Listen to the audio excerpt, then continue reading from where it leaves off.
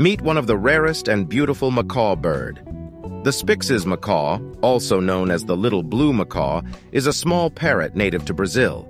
They are known for their striking blue feathers and distinctive crest on their head. Unfortunately, they are also one of the most endangered bird species in the world. Spix's macaws are typically around 20 inches long and weigh about 10 ounces. They feed on a variety of fruits, nuts, and seeds, as well as insects and other small animals. In the wild, the Spix macaw is considered extinct due to habitat loss and illegal capture for the pet trade.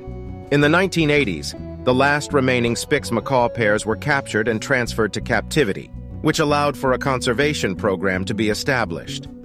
Currently, there are about 170 Spix macaws in captivity as part of a breeding program managed by the Brazilian government with the ultimate goal of reintroducing the birds to their natural habitat.